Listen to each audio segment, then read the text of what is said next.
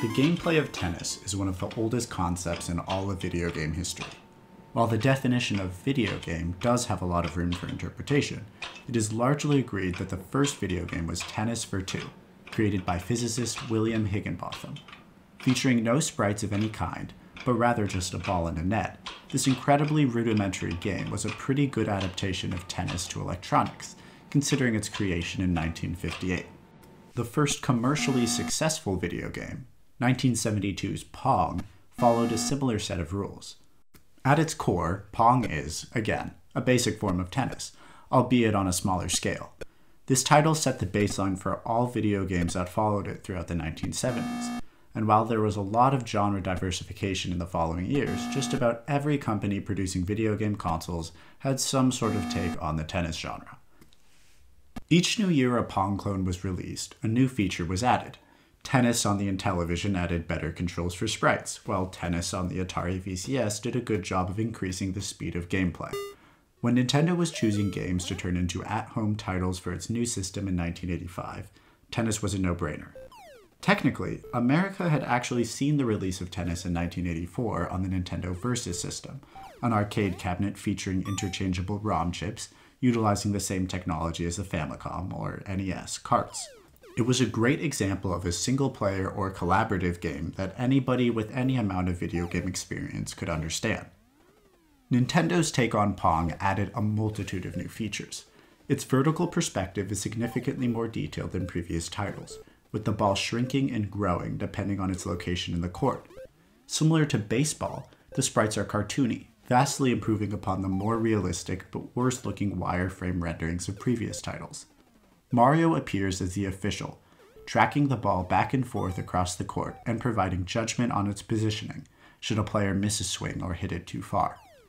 Speaking of missing a swing, let me speak a bit about playing these black box games on modern televisions.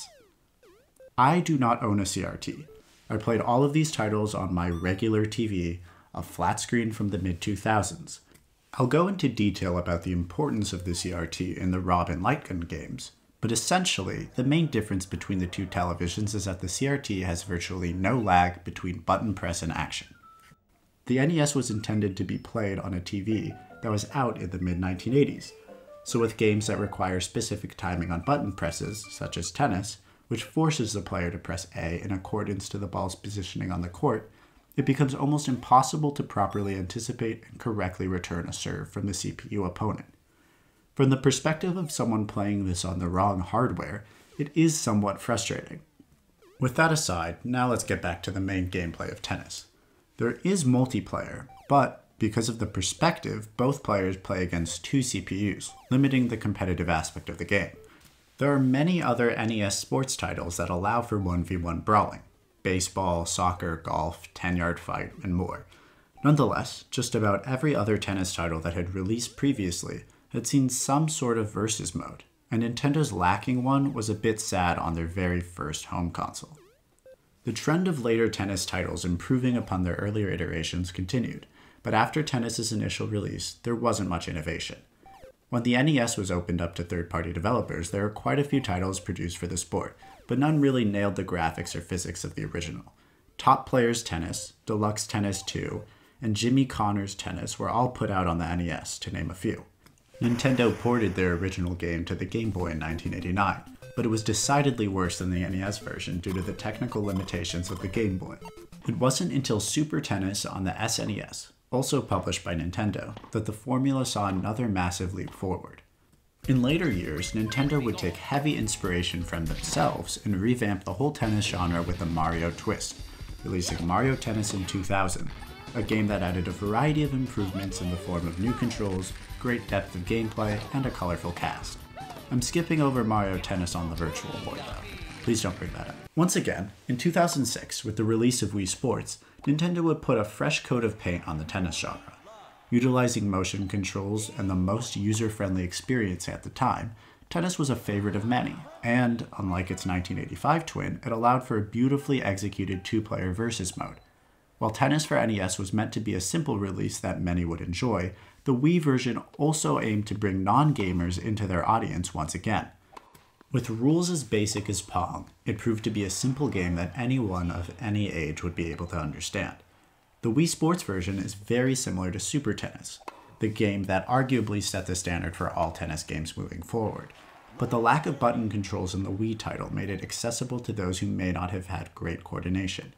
It would also be the last tennis game Nintendo would publish for quite some time, until the release of Mario Tennis Open for the 3DS in 2012. From then on, it's been a pretty downhill battle for the sport, at least in Nintendo-published titles. While the company tried to capitalize on the Mario-ification that brought new vitality to their other sports-themed titles, the formula has become quite bland. Mario Tennis Ultra Smash for the Wii U is one such game that was notoriously subject to very poor reviews. A small improvement was made for Mario Tennis Aces on the Switch, but unfortunately the charm of the earlier Mario Tennis titles seems to have worn off. Regardless, in 1985, Nintendo did deliver a well-functioning, popular version of a simple game. While it may not have stood the test of time when compared to other releases, it certainly has its place as an important part of the genre at large. And for that, it deserves much love. Get it? Like love in tennis? Okay, I'm sorry. I'll move on.